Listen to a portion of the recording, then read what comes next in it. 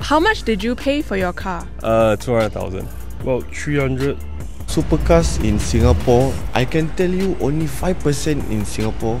I mean, if the Singapore citizenship that can afford it.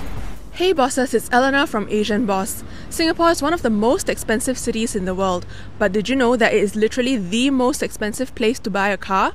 Take this car for example, a Toyota Prius that would usually cost $20,000 in the United States, but guess how much it costs in Singapore? 2 times more? 3 times?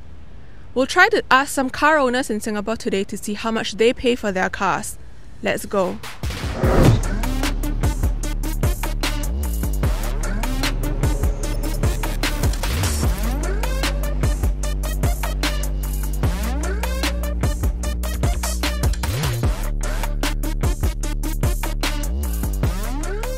So we're asking people today about car prices.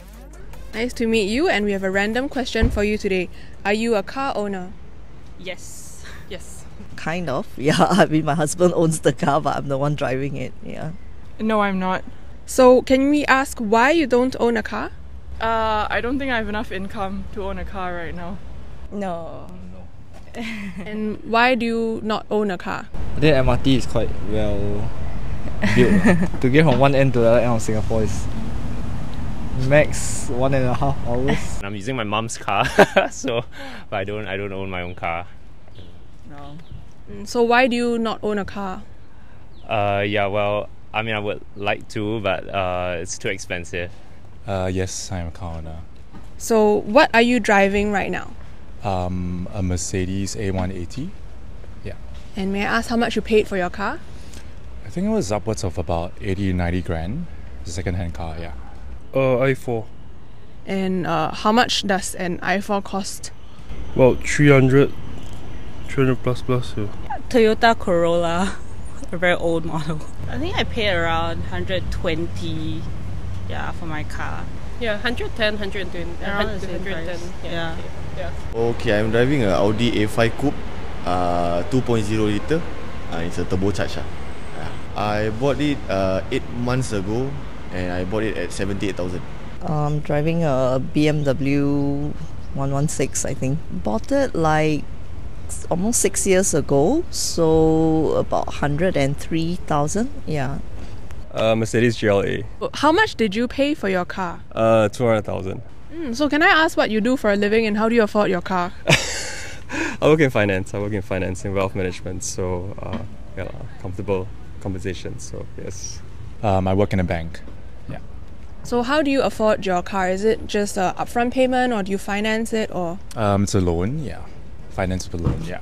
I'm in the construction line, so I bought a car because I needed it to see clients and go down on site. So yeah. My husband works in Hong Kong right now. He's with an insurance company. Yeah, I co-found a business with some friends. Yeah, in HR consultancy. So what made you buy a car in the first place? We've always owned a car all this while. I guess we started out as having small children. You need to ferry them all over the place, and then because where I'm living now is not so convenient for public transport, so I guess having a car really helps with groceries and all kinds of mode of transport. Yeah. It's for my parents, to put it bluntly. So they're coming of age and they only have a couple of years left that can drive. So yeah, hence I decided to buy a car, and I can afford-ish. So yeah, if I can't afford, then I definitely wouldn't get one. So yeah. For me, a lot of it is ferrying my children. Going to school, for example. The school starts at 7:30. If my son is to take the public transport, even the chartered school bus, he has to leave, I think, home before 6 o'clock in the morning, which means he has to wake up before 5 o'clock, and I don't know how he can last the school day. But if you have a car, at least you can sort of push it to closer to 7 o'clock. So that's one thing. Anyway, with a young child, emergencies, and for us, it's basically that. It's to get to places conveniently and quickly too, and even work-wise.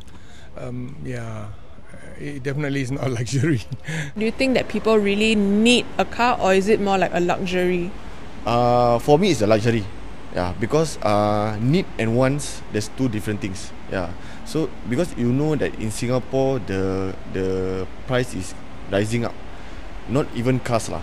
All the like your food wise and all this. And then actually for your car, right, you mentioned it costs about 300,000. Can you take a guess how much it would cost somewhere in the US, for example? Maybe 40-50K USD. Yeah. US for this car, I think it'll only be about like 20K. Yeah, for a new one. For a new one. And if like for second hand, maybe even like it go down to 2K. I think. Yeah, correct. Yeah. So what you're paying is actually about 5-6 times as much as people pay in other countries. How do you feel about that?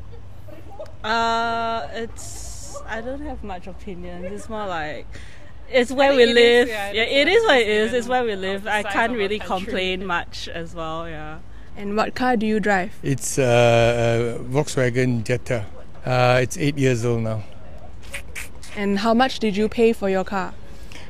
I think at that time, altogether would have been 120,000, including COE.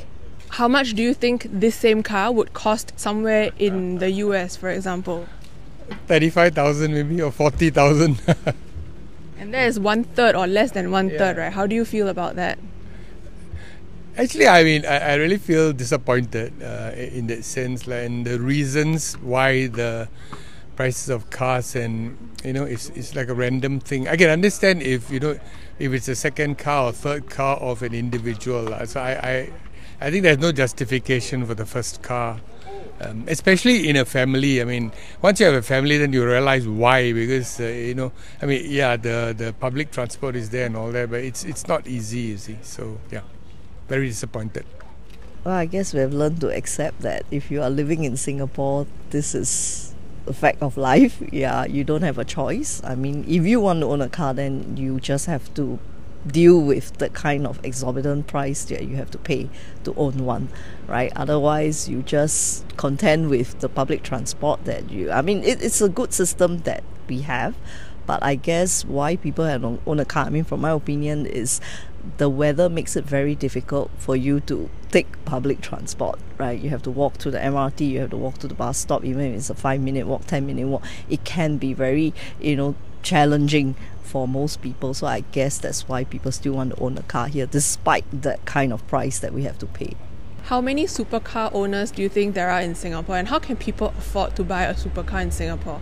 Supercars in Singapore, the owner, everything, always the bosses. Always the bosses. I can tell you only 5% in Singapore, I mean, if it's a Singapore citizenship, that can afford it. And how do you perceive car owners in Singapore?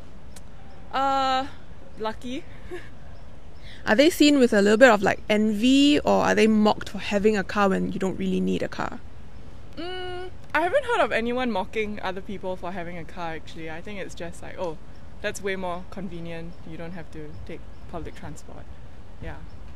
I think it's a sensitive topic to talk about it. I think traditionally it's a status thing. People view people with cars who are more like affluent, so that kind of like drives all the aspirational people to get cars, even though they may not be able to afford, a car according to their, income. It's a good luxury to have. I think having a car is, I feel it's better than not, but yeah, I don't think it's a necessity. Yeah, but I would say that at least where I work, I think a lot of people are quite envious if others have their own car and they're able to drive to work. Yeah, because it saves a lot of time and it's more efficient.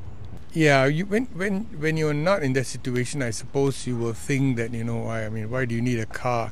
From the outside, like it's like why you have a bigger home and a smaller home and all that. Like it's to make life a bit more convenient. I mean, do we all need to suffer, equally? I suppose those, who don't have it might feel that way, lah. But it is a legitimate thing, lah. I mean, of course, you look at somebody living in a bungalow and say, "Wow, why must you live in a house with so many rooms?" But I mean, you have your reasons. I cannot say that they like to mock each other. Hey, you take bus. Hey, you take car. Hey, you are rich. I'm not. No, sometimes you can see people that take public transport or public buses is much more richer than people that have car.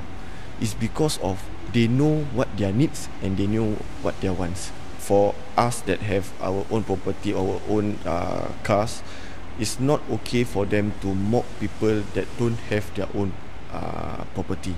And are you aware that Singapore is actually the most expensive place in the world to buy a car? Yes. Yes, I am.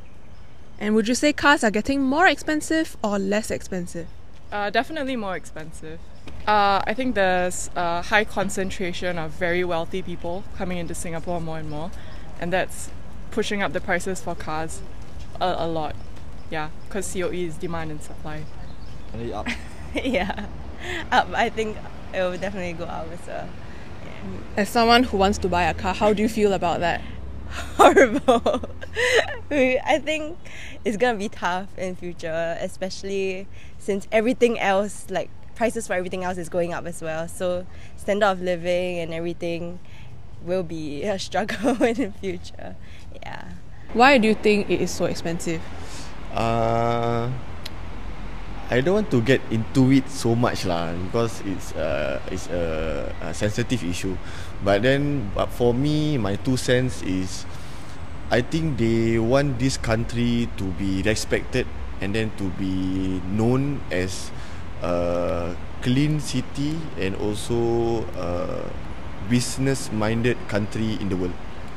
So they want that standard for me lah. And it's already very expensive, but do you think that car prices will continue going up in the future? Yes, because I just wrote a news. They're saying that they will increase the bidders in Singapore for the COE price. So I think it will rise up. It will. Yeah. So actually, people in other countries may not know what's COE. So can you explain a little bit about what is a COE? COE is like certificate of owner entitlement, right, to own the car. So you have to buy it and last you for 10 years. So it's basically like a license to own the car in Singapore. So on top of buying the car itself, you also need to buy the license to own the car. Yeah, and there's a limited supply of COEs that the government releases into the market. The price of the COE is not even equivalent to the car. It's like 2 or 3 times more than the car itself. So yeah, I mean, yep, that's disappointing. And that's by bidding lah. So I suppose those people with money can bid more. They think that by implement this COE, they want to reduce the traffic control in Singapore, because Singapore is a small country. So they want to control the traffic by that COE. It can go up to 152,000 right now, only for the paper value, excluding the body. So if the body itself is 50,000, you add on to the COE paper value is 152,000. So the car price total is 202,000. Maybe Mercedes S-Class in the US that already cost 200,000, right? How much would it cost in Singapore?